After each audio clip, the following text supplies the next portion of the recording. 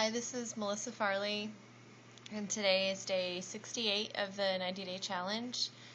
And today I started out this morning. I did the boot camp at 5:30 with Janelle, and it was a very good workout. We did a lot of different things. We ran, we did a lot of squats and lunges, and we did like side planks and a bunch of different stuff. It was hard, but it was a really good workout, and I burned around 500 calories.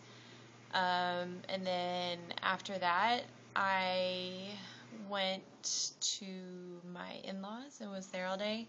And after work, I went and did Zumba, and I burnt another about 500 calories there. And I kept my heart rate monitor on all day just to kind of see from this morning until tonight how many calories I burned. And it says I burned 2,400 calories. So I don't know for sure for a day if that's good or not. But that was, just leaving it on all day through my workouts.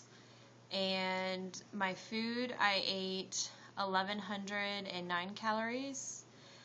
And so that is it really for today.